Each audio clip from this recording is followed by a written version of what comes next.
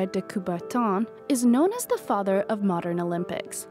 Traumatized by the wars in the second half of the 19th century, this French aristocrat proposed his vision for peace, and sports would be the answer. In 1894 Paris, he organized the first Olympic Congress. Gentlemen, have not the telegraph, railroads, sea routes, and telephone done more to promote peace than all diplomatic treaties and conventions? I hope that athletics will do even better. For Bain de Coubertin, the first president of the International Olympic Committee, this athletic universalism was very much a matter of politics. His aim was for young men from upper classes to meet in stadiums, thus promoting an idea of international peace and cooperation. But his efforts came up against states and their use of the games as a demonstration of their power. With the beginning of the First World War, the arrival of fascism in the 20s, and Hitler's rise to power in 1933, the Games really took on a new dimension. We enter an Olympic clash of nations. There are political motivations that turn the Games into a stand-in for war. Berlin, 1936. Despite numerous calls for a boycott or cancellation, the Games went on in Germany, ultimately serving as a loudspeaker for the Nazi propaganda machine. From the 1950s onward, the IOC had to contend with a world divided into two blocks, and the political stance of the committee would remain an ongoing subject of debate. With the Cold War, it's completely different, because it sets itself up as an arbiter between two great powers, America and the Soviet Union, the West and the East. With Moscow hosting in 1980 and Los Angeles in 1984, there were boycotts from both sides. I have given notice that the United States will not attend the Moscow Olympics unless the Soviet invasion forces are withdrawn from Afghanistan. Ex-judo champion Thierry Rey, now a member of the Paris 2024 organizing committee, won a gold medal in Moscow, a half-hearted victory that might have never happened. France was undecided. Then all of a sudden, President Valéry Giscard d'Estaing said that France wouldn't be going to the Games after all. I was thinking of attending the Games, and then a fortnight ago, I didn't think I'd be going at all, and I'd just take a vacation instead. And now we're actually going to the Games.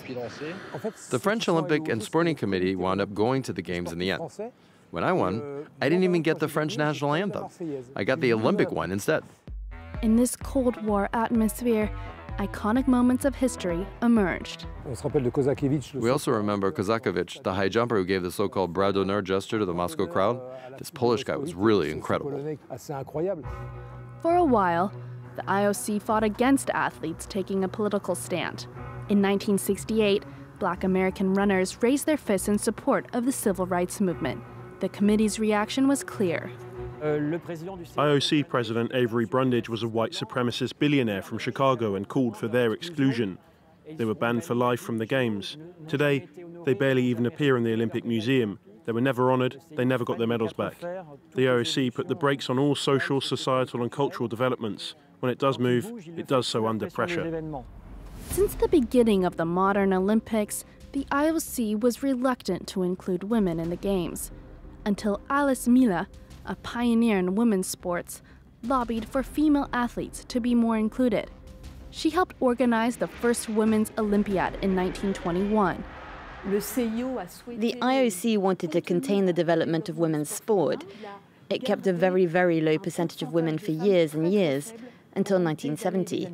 The proportion of women was below 15% in the Olympic Games. In 1996, for the first time in the Olympic Charter, the development of women's sport became part of the Olympic rules. Despite the conservative stance of the IOC in the face of a changing world, the Games became a mirror of international politics. Sometimes in tragic circumstances, like in 1972 Munich, when a Palestinian terrorist took 11 Israeli athletes hostage and murdered them. And at other times, the Games introduced the world to new states, following independence or decolonization, like after the breakup of the former Yugoslavia. On the tennis court of the Olympic Games, Goran Ivanisevic, the split champion, is perhaps the only professional player to commit his sporting performance to the service of a new nation. The collapse of the Soviet Union gave way to a less polarized world. The event, once again, became an opportunity for nations to come together. The